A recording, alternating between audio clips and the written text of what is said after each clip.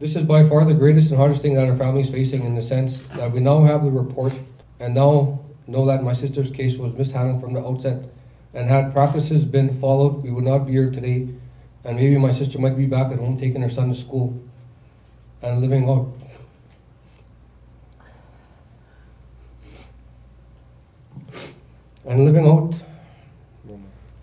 her life as God intended it to be. But we will never know. And this is what breaks our hearts. We have met with our family to review the report to see what steps we're going to take moving forward. Getting some sound legal advice, meeting with other families to offer support and maybe help them do what we just done here today. Because we have to come to realize that our family had to make things happen with what resources we have, and the many supporters that have supported us during all of this. And while we are fighting for justice for my sister Amber Tuccaro, we must not forget all the other beautiful mothers, grandmothers, aunties, friends that have went missing, and to this day that still have families that miss them every second.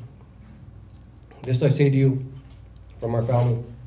We are here for you, and we will do whatever we can to support you in finding answers to your questions. You're not alone. Never was and never will be moving forward.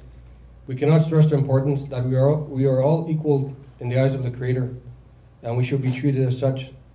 If someone comes from a good family or a troubled family, they should still both be given the same respect and treatment when they walk through those doors to report their loved ones missing, and not be told, oh, they must be out partying. They live a high-risk lifestyle. All too common, we face these stereotypes. But in closing, let me tell you this. When you go home tonight and be with your loved ones, stop and think, and look around and look at them and think, what would I do if one of them went missing? And when you have the answer to that question, you will then know where we are coming from, and that we have come this far, and we are not done, and won't be done until we get justice for my baby sister Amber. Thank you.